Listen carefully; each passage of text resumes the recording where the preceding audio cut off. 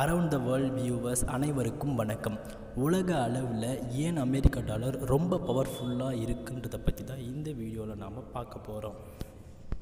அதனால் ஸ்கிப் பண்ணாமல் வீடியோவை முழுசாக பாருங்கள். முதல்ல உறவினர் வலிமை. எப்போ ஒரு நாட்டோட நாணயம் மற்ற நாடுகளை விட உயர்வாக இருக்கோ அங்கே நாட்டோட பொருளாதாரம் வலுவாக இருக்குன்றது மட்டும் காரணம் இல்லைங்க. விநியோகி, தேவை, வீக்கம் மற்றும் மற்ற பொருளாதார காரணிகள் கூட ஒரு நாணயத்தின் உறவினர் விலையை மாற்றிடும். இந்த மாற்றங்கள் தான் நாணயத்தோட வலிமையை தீர்மானிக்குது. ஜிம்பாப்வே குடியரசு, குவாம், பலாவ் குடியரசு, வடக்கு மரியானா தீவுகளின் காமன்வெல்த், மார்ஷல் தீவுகள் என 65 உலக நாடுகள் அமெரிக்க டாலர் நாணயத்தை பயன்படுத்துகிறது. என்னடா இது, மற்ற நாடுகள் ஏன் அமெரிக்க டாலரை பயன்படுத்தணும்னு உங்களுக்கு தோணலாம். அதாவது எண்ணெய், தங்கம் மற்றும் பெட்ரோலியம் போன்ற பொருட்கள் அமெரிக்க டாலரில் தான் கையாளப்படுகிறது. ஹயட்டி, வியட்நாம் போன்ற நாடுகள் பெரும்பாலும் டாலர் நாணயத்தை பயன்படுத்தி தான் அன்றாட பரிவர்த்தனைகளை நடத்துவதற்கும் பணவீக்கத்தை எதிர்த்து போராடுவதற்கும் பயன்படுத்துவாங்களாம்.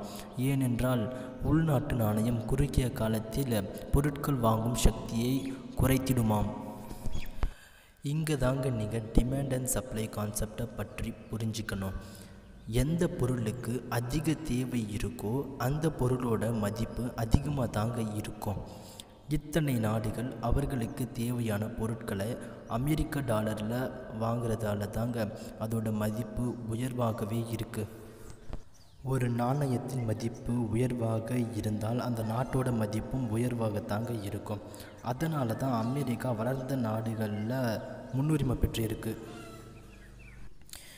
வரலாற்று மதிப்பீடு.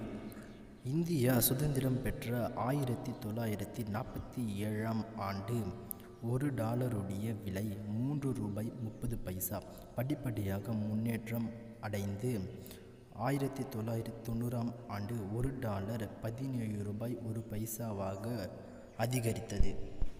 அடுத்த 5 வருஷத்தில் தாங்க அசுர வளர்ச்சி அடைஞ்சிச்சு அமெரிக்க டாலர். 1995ஆம் ஆண்டு $1 விலை $37.65. அதுக்கப்புறம் சொல்லவாங்க வேணும், தொடர் முன்னேற்றம் அடைஞ்சிச்சு அமெரிக்க டாலர். இடைப்பட்ட காலத்தில் டாலரின் வளர்ச்சியில் ஏற்றமும் வீழ்ச்சியும் இருந்தாலும் கூட இன்னைக்கு $1 விலை $75.94. அமெரிக்க டாலர் ஏன் ரொம்ப பவர்ஃபுல்னு இப்போ உங்களுக்கு புரிஞ்சிருக்குன்னு நான் நினைக்கிறேன். இந்த வீடியோ உங்களுக்கு பிடிச்சிருந்தா லைக் பண்ணுங்கள், உங்களுக்கு பிடிச்சவங்களுக்கு ஷேர் பண்ணுங்கள், கமெண்ட் பண்ணுங்கள், மறக்காமல் சப்ஸ்கிரைப் பண்ணிவிடுங்க.